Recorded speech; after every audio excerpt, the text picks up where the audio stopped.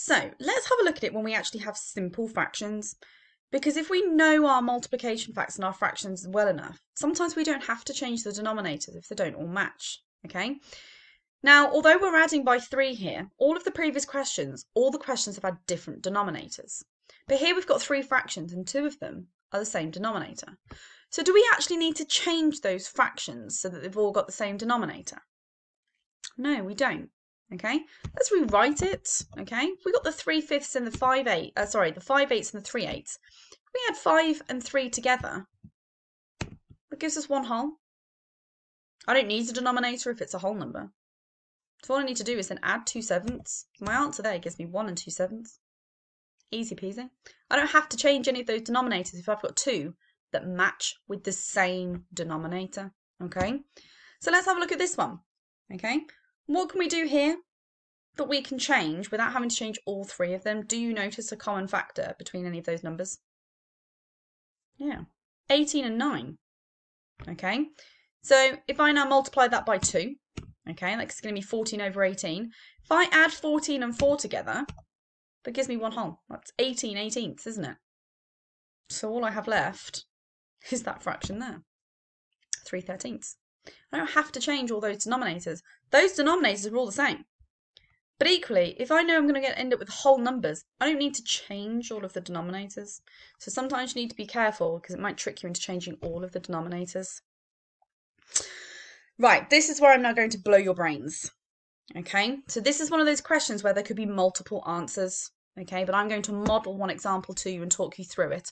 But this is probably going to be the most difficult part. Okay, so take this bit slow as well. Now, we've got 3 different denominators and 2 of them here are the same. Now 4 and 12 are factors of 24. We change all of our denominators to 24. Okay. Now we don't have any numbers here, okay, to tell us that the total of these ones now, so we've got to match it to the 24 denominators. We've got to match these 3 numbers now. They've all got to total 29. Okay. But we've got to do it strategically in that we've made these numbers bigger. So to get from 12 to 24, we've made it 2 times bigger. Okay, and to get from 4 to 24, we've made it 6 times bigger. So whatever number we do has got to be divisible by 6 for this one, and this one has to be divisible by 2. Okay, now we're starting with an odd number, and we know that an odd number won't fit in the 6 or the 2 times tables. So I need a number to work with for these 2 here. Okay, that's going to be tallied together as an equal number. So what I'm going to do is I'm going to make this an even number. Now I'm not going to take 1 off and change it to 28 because I know that 6 isn't divisible into 28. Okay, I know 2 is, but I know 6 isn't. Okay, so I'm going to take 3 off. So I'm going to make it down to the next whole number. So if I take the 3 off, okay, that's going to give me 26 left over. So between these 2 here, these 2 numbers here have to equal 26. But can I just put any 2 numbers in there to make 26? No, because you have to remember we made this number here 2 times bigger. We made this fraction here 6 times bigger. So whatever we've done here to make it bigger, we need to be able to divide it by the same number. So to get from 12 to 24, we multiplied it by 2. So it's got to be divisible by 2. And this one, we went from 4 to 24, we multiplied it by 6. So this number here has then got to be divisible by 6. So I need 2 numbers, one that's going to be in the 6 times tables and one that's going to be in the 2 times tables. Now it could be different ones altogether.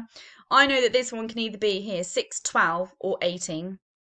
Okay, and then that means that I could have any other number in here that's going to then tally up to whatever it is that I'm missing. Okay, so if I had 6, I know that could be 20. If I had 12, I know that that would then be 14. If I had 18, I then know that that would be 8. So I could have different numbers in there. So I'm going to pick these 2, okay, because I know that 14 and 12 gives me 26. Now to double check I've got this right, is 14 divisible by 2? Yes, it is, because I multiplied this by 2, so I've now got to divide it by 2. And 14 divided by 2 is 7. Now I need to double check. I went to get from 4 to 24, I multiplied by 6. So if I'm going to go backwards now, I now have to divide it by 6. Is 12 divisible by 6? Yes, it is. It's divisible twice. Okay. Now, like I said, that could have had different answers. I could have had this one here as 18. Okay, now 18 would have been divisible, and that would have been a 3. Okay, if I had 18 left over, okay, that would have given me 8 here. 8's divisible by 2, and that answer would have been 4. So this one was multiple answers, but you need to remember in your head that if you've multiplied a number, you've got to make sure it's divisible by that same number. Because to get from 7 now, multiplied by 2 was 14. 2 multiplied by 6 was 12. So I know that I've got those correct. Okay. So there could be multiple answers for some of those questions, and you may find one of those on your sheets. But you need to remember, as long as it's divisible by whatever you multiplied by, then you're fine. Now, I haven't been able to include this on the PowerPoint because unfortunately this one wouldn't actually let me draw all over it, which is really frustrating. But what I would do is I would have drawn right here 4 multiplied by 6. So I've done my times 6. Here I would have had 12 to 24 with my arrow, and I'd have had times by 2. If I'm then going backwards, I would have had divide by 6 and divide by 2, so that you remember that in your head. Okay, that's why I'm moving my mouse around so you can see what it is I'm actually talking about, because I haven't been able to doodle on it. Okay, so on that bombshell, year 5, I would like you to have a go now doing questions 4 to 6 on your worksheets. Okay, take it slow.